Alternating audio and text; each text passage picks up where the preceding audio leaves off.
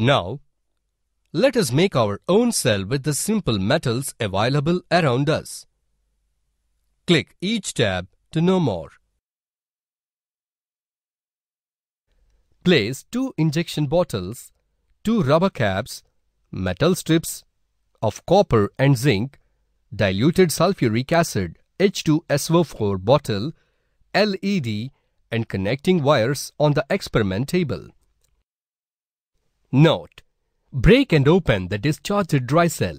Cut 2 strips of size 2 mm wide and 5 cm long from the outer metal covering, that is zinc metal.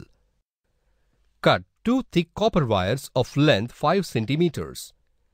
Remove the coating on both ends with a sandpaper. Take 1 copper strip and 1 zinc strip. Insert them in 1 rubber cap vertically. Once again, take 1 copper and 1 zinc strip. Insert the rubber caps in the injection bottles.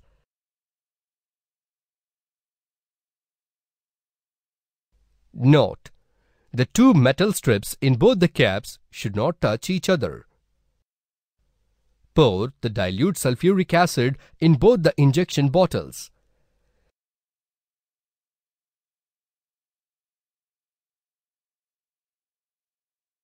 Insert the rubber caps in the injection bottles.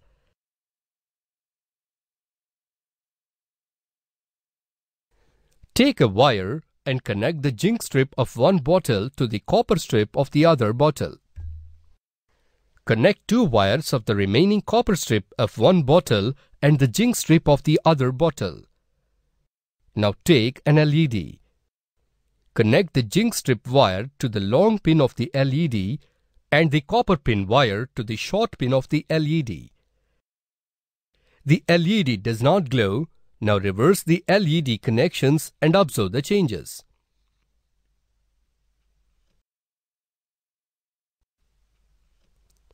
We observe that the LED does not glow in the first connection, but when the connections are reversed, the LED glows.